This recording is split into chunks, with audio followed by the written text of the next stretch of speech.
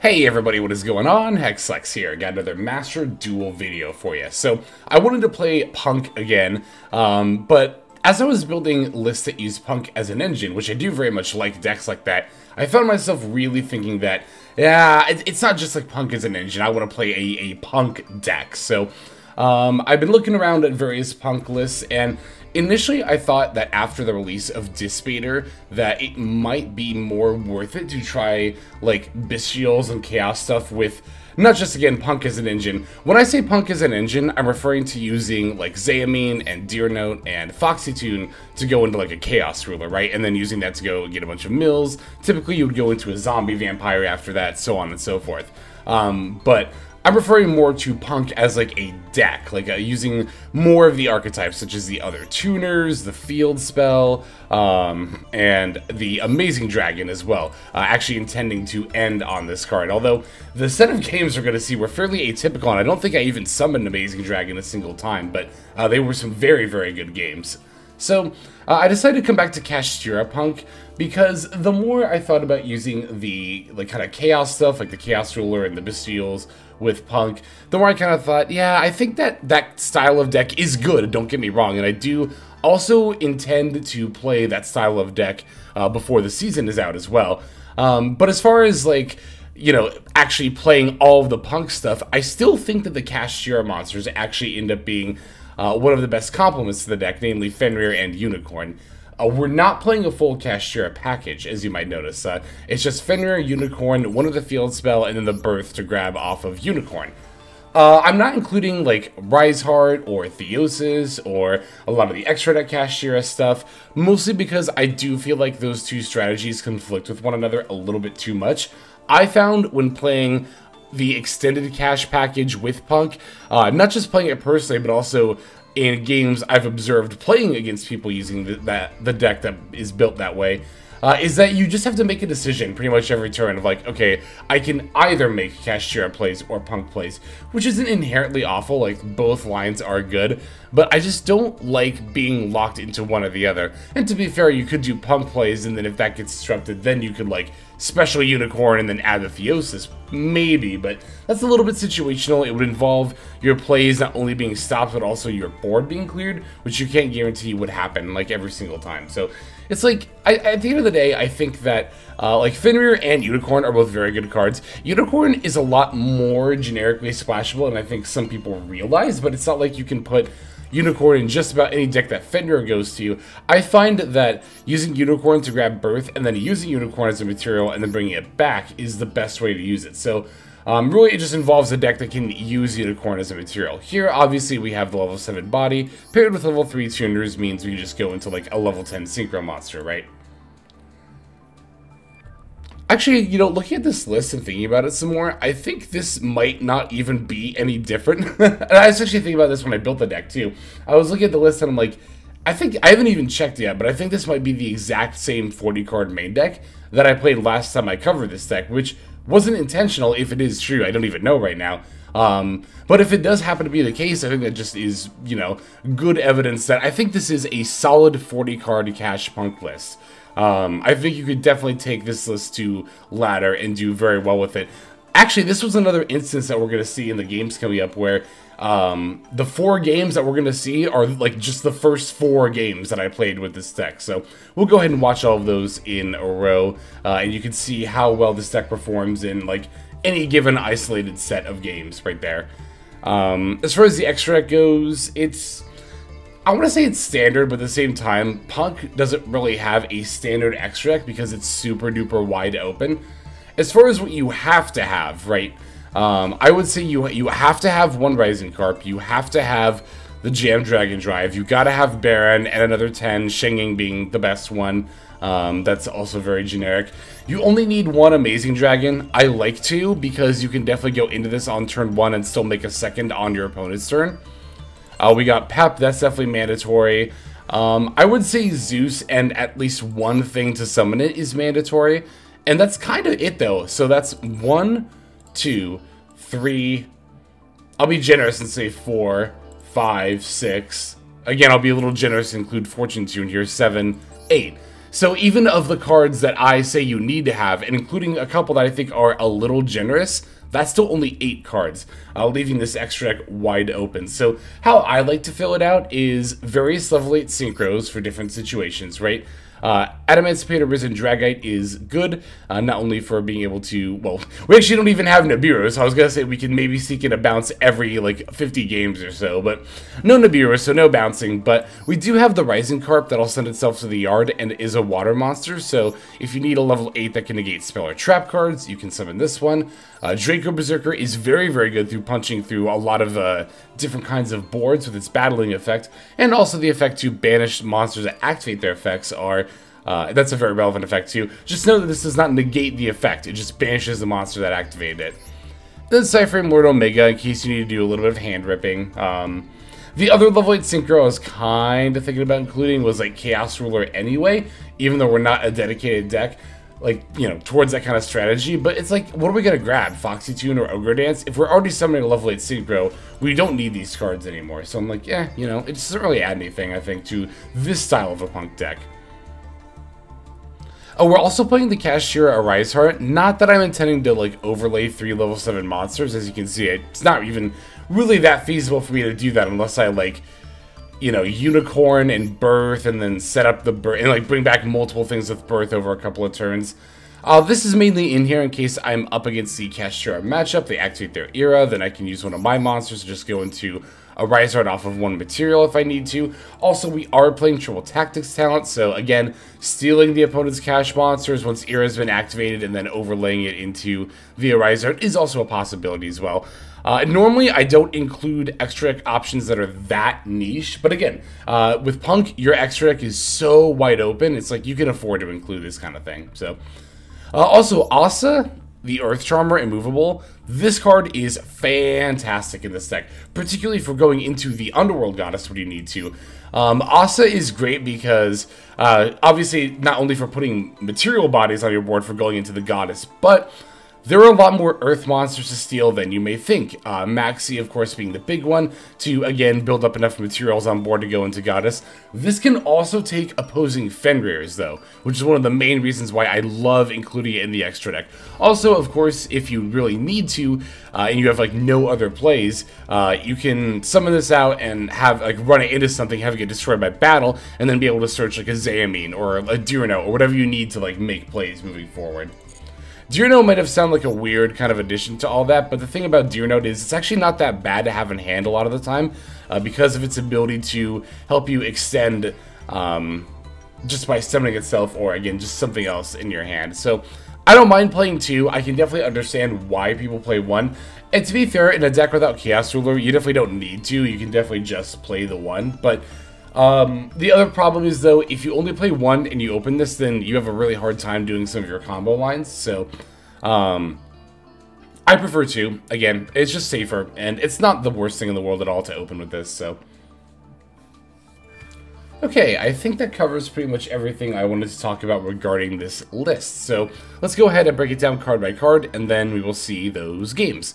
We are on 3 Maxx, 1 Ghost Ogre and Snow Rabbit, 3 Ash Blossom and a Joyous Spring, 1 Ukiyoe Sharakusai, 1 Gagaku Wa Gon, 1 Joruri Madam Spider, 3 Noh-P.U.N.K Amin, 2 Noh-P.U.N.K Deernote, 2 Kashtira Fenrir, 3 Kashtira Unicorn, 3 Noh-P.U.N.K Foxy Tune, 3 Noh-P.U.N.K Ogre Dance, 2 Triple Tactics Talent, 1 Punk Jam Extreme Session, 1 Pressured Planet Wraitsoth, 1 Kashtira Birth, 2 Emergency Teleport, 2 Called by the Grave, 1 Crossout Designator, 3 Infinite Impermanence, and then 1 Joruri Punk Nashiwari Surprise. And that'll be our main deck. For the extra deck, we're on 1 Ukiyoe Rising Carp, 1 PSY Framelord Omega, 1 Draco Berserker of the Tenyi, 1 Adamancipator Risen Dragite, 1 Punk Jam Dragon Drive, 1 Baronne de Fleur, 1 Swordsoul Supreme Sovereign Chengying, 2 Ukiyoe Amazing Dragon, 1 Psychic and Punisher, 1 number 49 Fortune Tune, 1 Kashtira Arise-Heart, 1 Divine Arsenal AA-ZEUS Sky Thunder, 1 Asa the Earth Charmer Immovable, 1 Underworld Goddess of the Closed World. And that'll wrap up our list. Let's go ahead and see those games. So like I said in the profile, these 4 games, this first one being against Zodiac, I just played these 4 in a row. These are the first 4 I played, and they were all actually pretty decent games. So we're going to show them in the order I played them in, the first one honestly being one of the more simple ones. Again, we're going second here against Zodiac. They're going to lead with the Dimension Shifter. You know, makes sense because they want to get stuff in the yard.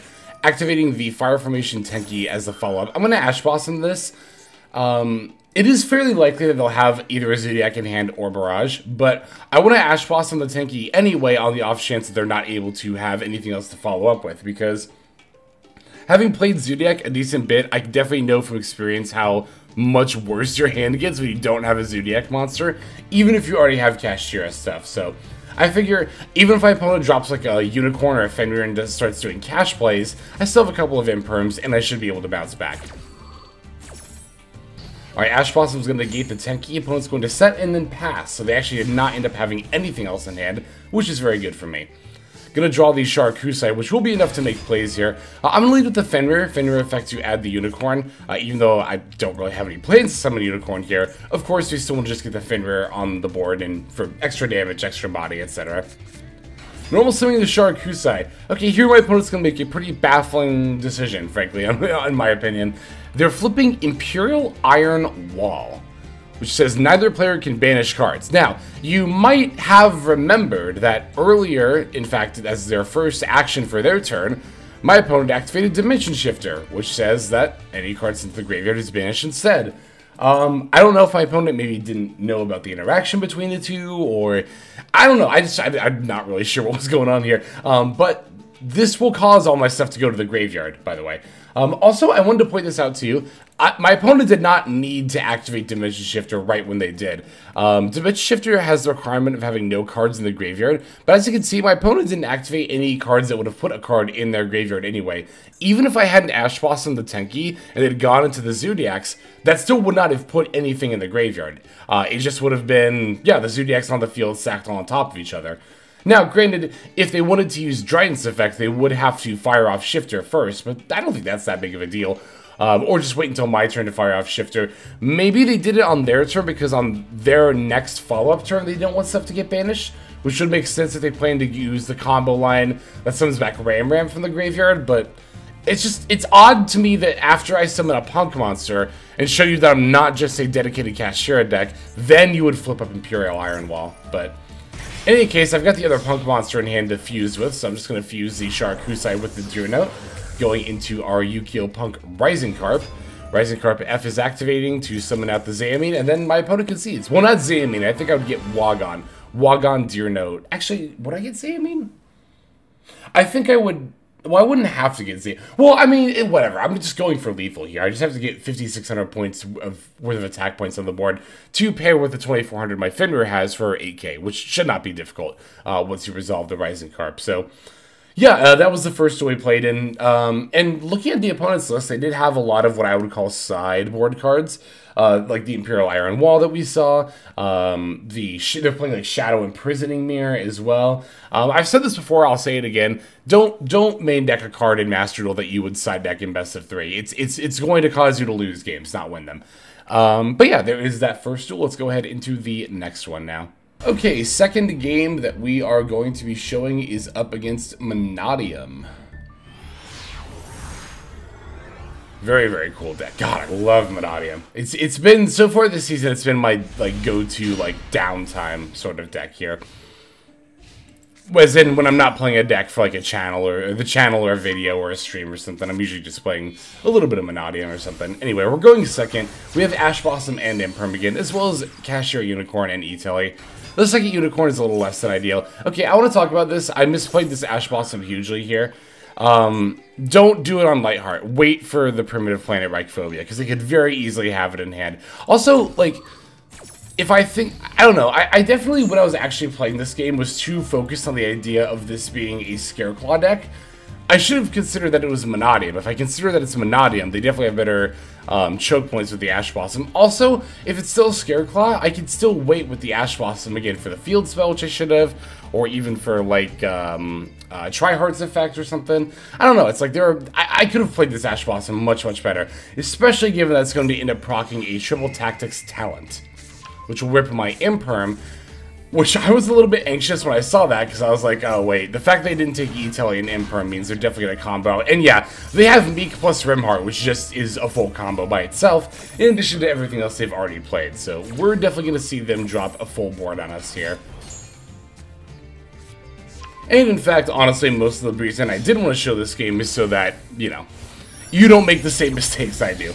Yeah, it's something I talk about a lot, and it's not always something I don't always practice what I preach when I should. But being mindful of when you use your disruption is so critical. There are a lot of people who think that, oh, if I have an Ash Blossom against Branded, then I auto-win. Well, that's a bad example, because we always use Ash Blossom against Branded Fusion, but it's like, you know, people might think like, oh, if I just Ash Blossom, you know, whatever, then Meek or something, I can auto-win.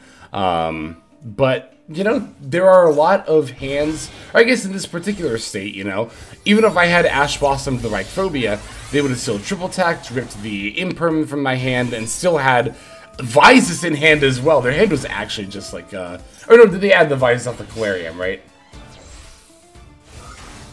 Yeah, they added it, okay. I was gonna say, like, was their hand actually just perfect? I mean, it still kind of was, honestly, opening the Rim plus the Meek. Very good, but... Okay, here Meek plus Astrolabe are gonna end up making the Chengying. Dissipator bringing back the Arise-Heart, and then going for their second Vicious Astrolabe, which with the Arise-Heart and Cross Shape will make the A-ZEUS. So 3 monster negates, 4 actually including the Pater. Well, the Pater's just a monster kind of disrupts. It's a destroyer right now because I don't have anything banished. We have the Omni and the Chengying to deal with here. Amin, definitely not a bad top deck. The second Unicorn definitely needs to be something more useful, though. I'm going to lead by specialing the Unicorn and activating the effect. This will get negated by the A-ZEUS, but it also makes the A-ZEUS able to be battled over now, which is good. I'll activate the other effect too, just because at this point it doesn't really matter, and I might draw out another monster negate, which I do, so A-ZEUS is going down to 800 now. E-Telly, I'm pretty sure, yep, this is going to eat the Baron Omni negate. And now I can normal summon Amin, but I still have a bit of a problem here, right? Even if I do normal summon Amin, which is that I can't activate the effect. If I do, Dissipator's going to destroy it. Although, you know, maybe would that be the worst thing in the world? Like, I would have been able to add Foxy Tune, pitch Unicorn for... That's the thing, right? Like, does adding one of the other tuners really help me that much? I don't know. I kind of don't think so. Also, they do still have the A-ZEUS up, so they could just negate anyway, and it's like, you know... Like, if they negate Foxy Tune, and then I'm just kind of screwed anyway, I guess is what I mean. Although, I could have battled first, main phase 2, activate, this destroys, but doesn't negate, so I add Foxy Tune. Oh, and then I could have Foxy Tune pitch Unicorn, made Baron pop their Baron, but we still just get, or Baron pop their Pater. But no, then their stuff still just battles over us. So what I ended up doing was actually syncing the Amin and Unicorn without activating Amin's effects for my own Chengying, but unfortunately this doesn't really do much as far as letting me get over their board. Yeah, I don't really think there was any way over this, but like, the second Unicorn could have been so many different cards that I think might have been able to help me get there. And also keep in mind that we lost that Imperm to their Triple Tactics talent. That Imperm would have definitely changed the course of this duel too. Yeah, but, you know, I wanted to show this because our opponent, Mika here, definitely played their hand very well. And, yeah, I mean...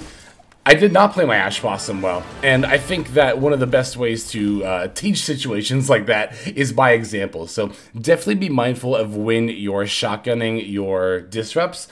Keep in mind stuff like the fact that, you know, Lightheart is just searching another card that will search another card. They could have a copy of that in hand anyway, so you should Ash Blossom the second search, because, you know, it doesn't really make that much of a difference in the long run anyway. And also on top of that, just being mindful of your matchups, right? Like, again, in this case, I saw Scareclaw cards. I assumed I was playing Scareclaw, which was so foolish of me as a Monadium, as someone who plays Monadium, right?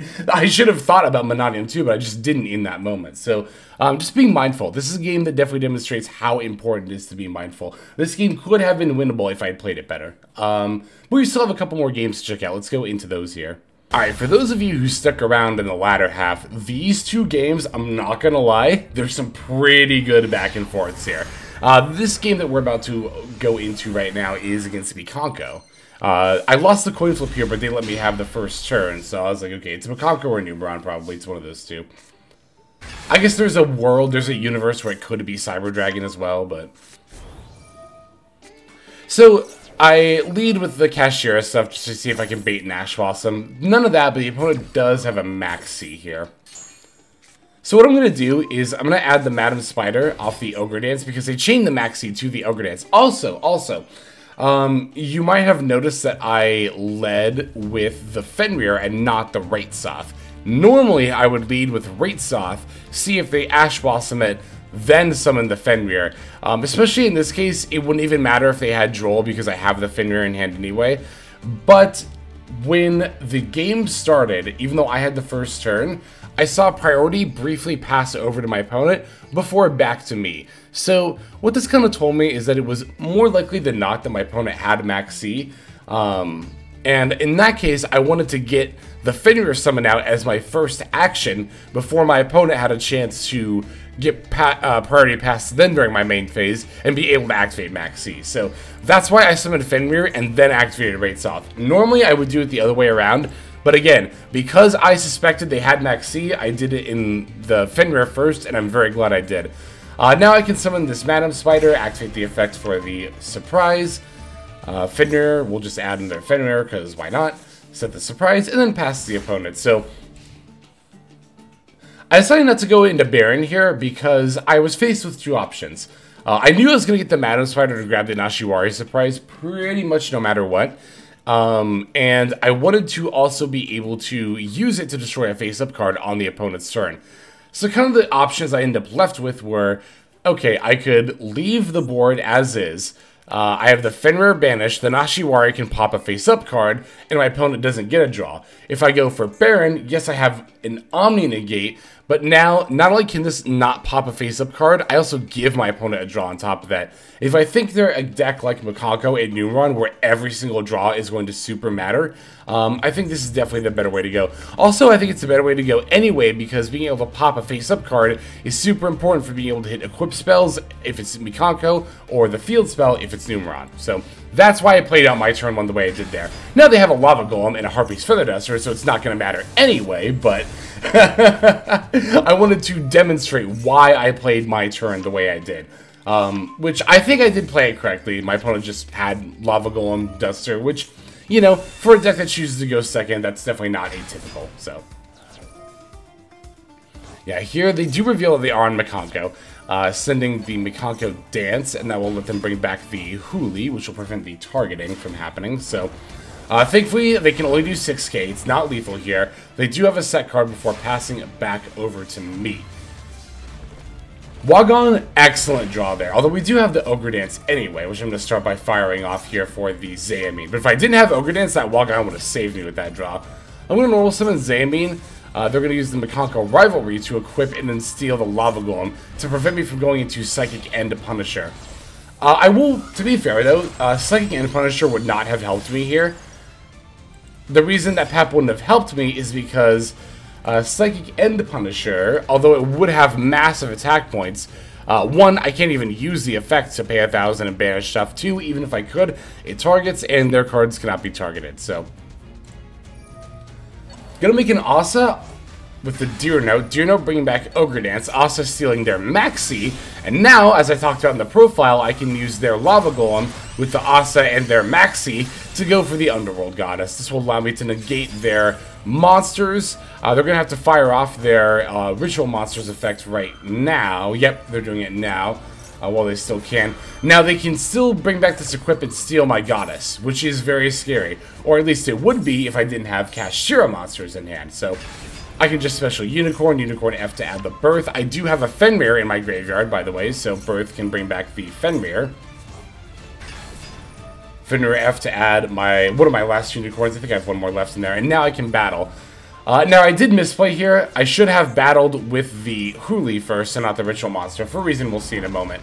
Fenrir is going to battle over the Ohime, and this will proc the equip spell effect. So yeah, if I had not misplayed, if I just battled over this first, this would have gone to the graveyard, and then my opponent would have a clear field. Granted, they are still in a top deck mode, because Underworld Goddess negates the monsters permanently. It's not just until the end of the turn. Yeah, this card is summoned. You can negate the effects of all face-up monsters your opponent currently controls, period. That means this will not be getting its effects back when it comes back to my opponent's turn. So I'm going to have to hope they don't top anything. And fortunately for me, not only do they not, but it doesn't seem like they knew about Underworld Goddess, yeah, only negating for, or not only negating for the one turn, but being a permanent negation as they ran it right into the Fenrir.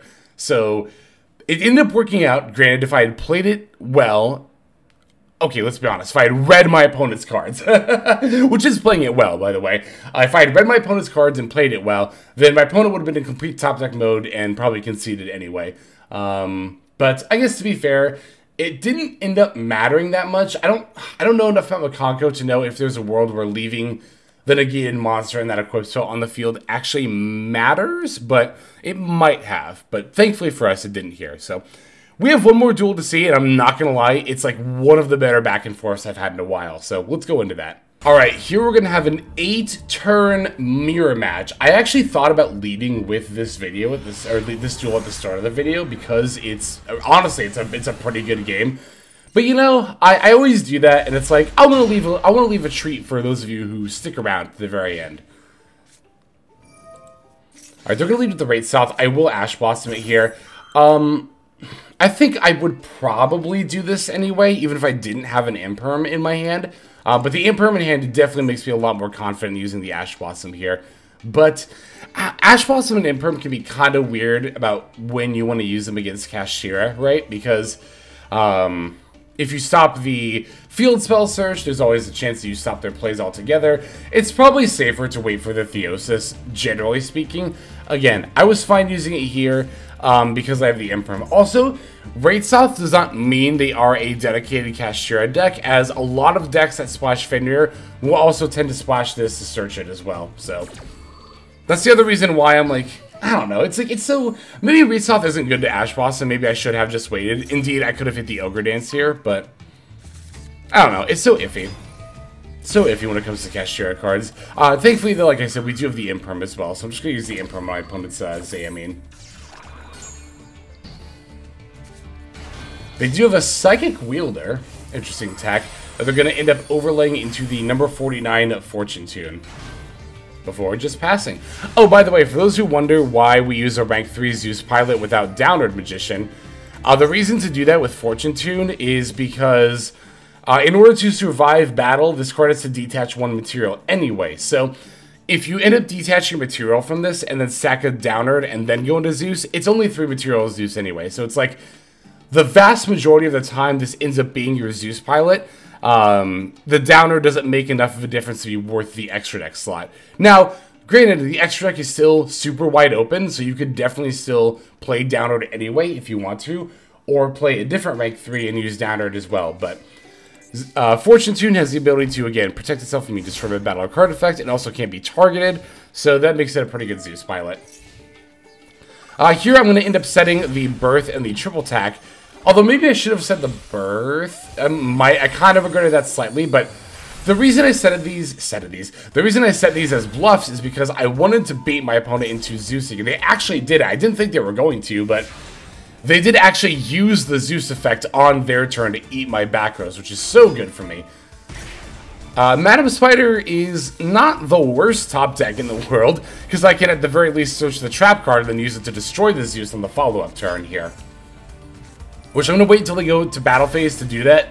That way, in case they have follow-up plays, they can't just, like, you know, OTK me. They have a Zamin, we have an Ash Blossom, our second one, so we're once again stopping their plays. It's a very, very back-and-forth game here. We're just constantly disrupting one another. We're really also, I'm just waiting to draw, like, an actual decent card here. Ghost Ogre and Star Rabbit will actually be enough. I'm going to overlay the two of these into the Fortune Tune. Oh, no. I was going to do that. That was my original plan, was to go into Fortune Tune. But then I realized, wait a second, I can do better than that. Because this is a mirror match, I can summon Asa and steal their Zamin and activate its effect. This will take an Ash Blossom from them, or cause them to use an Ash Blossom rather, but I'm going to just use the triple attack now and take their Amin and just go with my original plan of just making a Zeus here. So I could have drawn 2, but I figured this was the less risky line. Because I would have had to have drawn, like, pretty much exactly Foxy Tune in order to actually, like, be able to continue my plays here, I think. So yeah, we'll just go into Fortune Tune battle directly. And to be fair, this is a situation where a download would have let me have extra material. But my opponent's last card is Nibiru. It's Nibiru. Now, granted, the token's going to have 3k defense, so they can't just run it over. Although, the card they peel off the top, it's a Kaiju! It's a fucking Kaiju! Oh my god. So now we're, like, in top deck mode. True top deck battle. Our opponent's top deck was very good. However, the heart of the cards is a little bit more on my side here, as I rep E-Tally, the actual literal best top deck in my whole deck here. We can E-Tally for Amin. Amin F will add the Sharakusai. I can also summon Sharakusai, fuse for the Rising Carp, and then my opponent concedes because it's a mirror match. They know what I'm able to do from here on out, and they know that I am able to secure the W.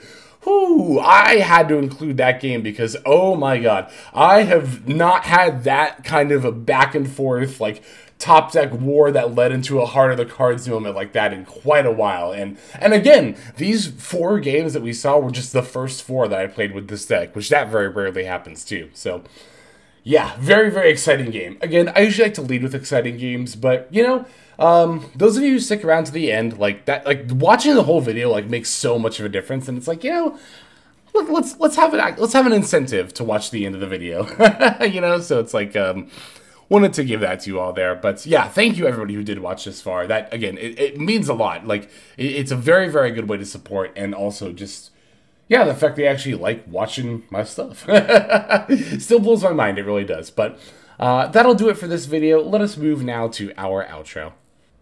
Alright everybody, that's going to do it for this video. Thank you for watching it all the way to the very end. That means a whole lot to me, and it's also a fantastic way to support the channel. And if you're interested in supporting the channel in other ways besides YouTube, there are plenty of ways to do that. If you check out the description below, you'll find a bunch of links down there. One of them goes to my Patreon. You're actually seeing the names of everyone subscribed to the Patreon on the screen right now. So if you're interested in getting your name in the credits here at the end, if you want to see more daily Master Duel content, or if you're interested in one-on-one private coaching sessions, I offer all of that on Patreon. I also stream live on Twitch. Feel free to go ahead and click that link and follow and or subscribe there. I also have the Discord community, if you want to follow that link, where hundreds of duelists have already signed up. Free to join, and you can just come hang out, talk about the game, and chill in general. Final link that's going to be in the description is my Twitter. You can follow that if you want some more notifications of what's happening with the channel. So, all in all, thank you all so much for watching, and I hope you have a fantastic day.